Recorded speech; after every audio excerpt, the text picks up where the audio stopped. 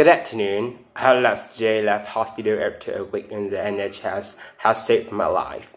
No questions. It's hard to find words to express my death.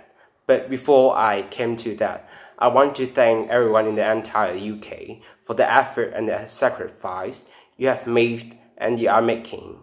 When the sun is out and the kids are at home, when the whole natural world seems to is loveless, and the outdoors is so inviting, I can only imagine how tough it has been to follow the rules of social distancing.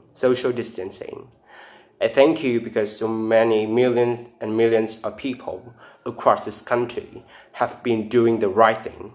Millions going through the hardship of self-isolation faithfully and kind of patiently, and with thought and care others as well as for themselves. I want to know that this Easter Sunday, I do believe that your efforts are worth it and are daily proving their worth. Because although we mourn every day, those who are taken from us in such numbers and through the struggle is by no means over. We are not making progress in this incredible national battle against the coronavirus. A fight we never pick against an enemy we still don't entirely understand.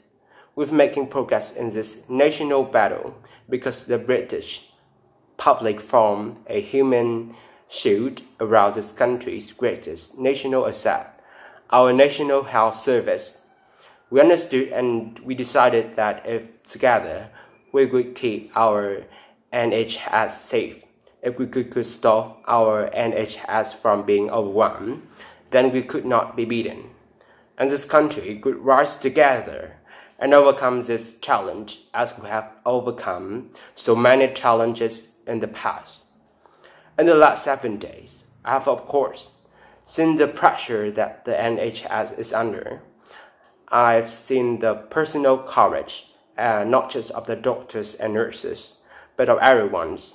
The cleaners, the cook, the healthcare workers of every description, physicists, radiographers, pharmacists who kept coming to work, kept putting themselves in harm's way, not risking this deadly virus.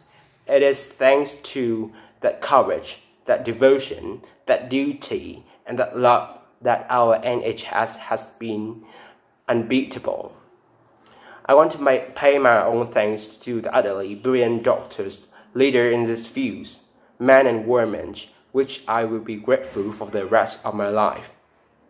I want to thank to many nurses, men and women, whose care has been so astonishing.